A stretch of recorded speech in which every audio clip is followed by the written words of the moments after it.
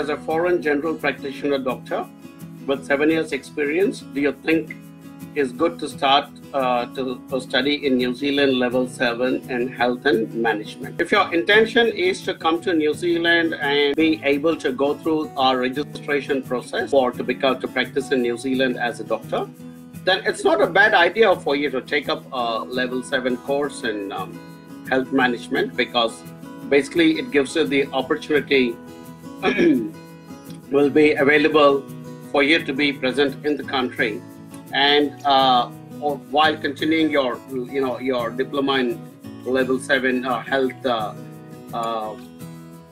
management, you could also then possibly be looking at finishing your registration process as well. Bear in mind, we have a shortage of doctors.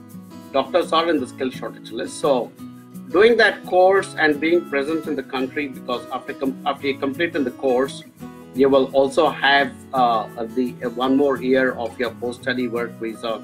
So essentially, you have 2 years in the country to not only complete the course you're opting for, but also to finish the other registration processes as a doctor. And if you do that successfully, then I think you'll be very well placed, because we have a shortage of doctors. If you go through the skill shortage list of New Zealand, doctors or health practitioners are there. Quite a few doctors are there in different types.